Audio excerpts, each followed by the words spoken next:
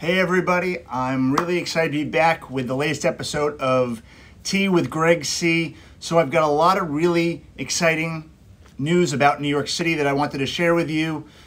Let's first start with what's happened in the last week. We have seen some really big numbers on New York City traffic, foot traffic. So New York City is coming back. I recognize it's off of very low levels, but here's what we've seen. We've seen the Castle data. That's basically the card readers in all of the buildings.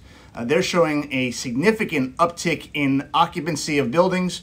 We were less than 20% a week and a half ago. Now we're at 28%. We've also seen in the headlines in the last 2 days that the Metro MTA, the subways, buses, we're now at the highest foot traffic and highest sort of swipes that we've seen since the beginning of the pandemic. So if there are any questions about is New York City coming back, the answer is absolutely yes. We've seen a big uptick in the last week and a half.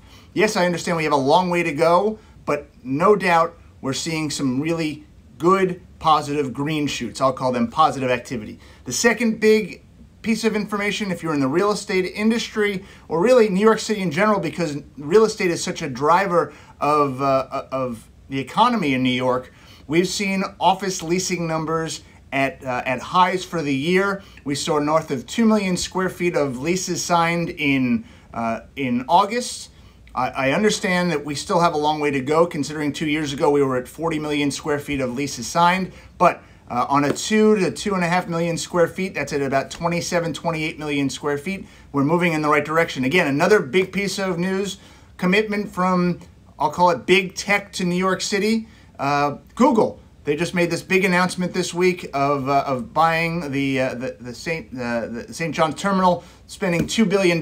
They're clearly building a big campus downtown, and it just shows the commitment to New York City. So, three big things that I'd say are positives for New York in the last 7 days. And now, like I do in every episode of Tea with Gregg C, I go back to a question that I've received in the last week to be able to provide some answers. So a question that I frequently get asked is, what does it cost to move? I understand the cost of moving into a new space, building it out and things like that, but what are the other extras that I need to be thinking about? So I just want to break that down for you real quick.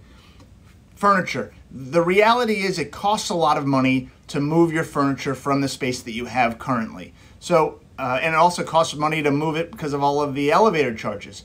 So what does new furniture cost? New furniture costs anywhere between $15 to $50 a square foot. Yes, I recognize it could be higher than that, but let's just say as a guide, $15 to $50 a square foot. If you want to have a number to apply towards your budgeting, call it $25 a square foot for new furniture. Then you've got the cabling. It's important to know that when you move into new space, there's no wiring. You're responsible. They bring the wire essentially to your door, and then you're responsible for everything inside your door. So low voltage cabling is $2.50 per square foot. Now, there's the building out of the space. How do you configure it? Let's just say it's a raw space. Now, right now, you're not seeing a lot of raw space being built. Really, what tenants want is they want built out. We call it plug and play kind of space. But if someone were to build out their own space, architect and engineer, $5 to $6 per square foot.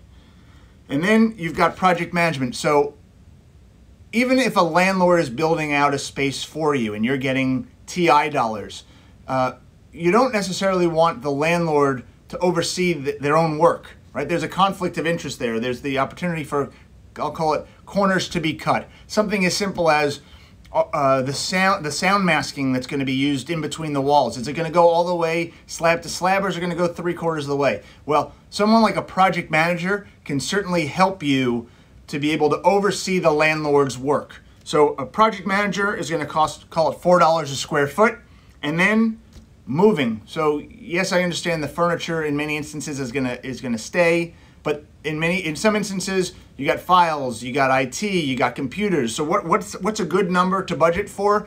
$1 to $3 per square foot. So you add that all up, you're at about 30, what, 35, 37, $38 a square foot for your budgeting purposes. I recognize that that's a wide target based upon what your requirement is, but that's just a guide for you. And then finally, I was on a call with about 20 landlords in New York City 2 days ago. Some really interesting comments came out of that about what tenants want right now, and I just really want to share with you the things that landlords are seeing as far as trends that might be able to help guide you. So, tenants want operable windows. They want full floors to be able to maintain their space more so than and control it. They want outdoor space. They want creative. They want something special, collaborative space to incentivize their employees to come back into the office. They want full floors, and they're really asking for a flight to quality. They're taking the opportunity with the difference in pricing and the market that's come lower to be able to say, I want to upgrade my space. I want to move to either higher in a building, or I want to move to a better quality building. So those are just some general themes that we're seeing in the market. And that's the good news from New York City. We'll see you next Thursday for Tea with Gregg C. Until then, have a great week.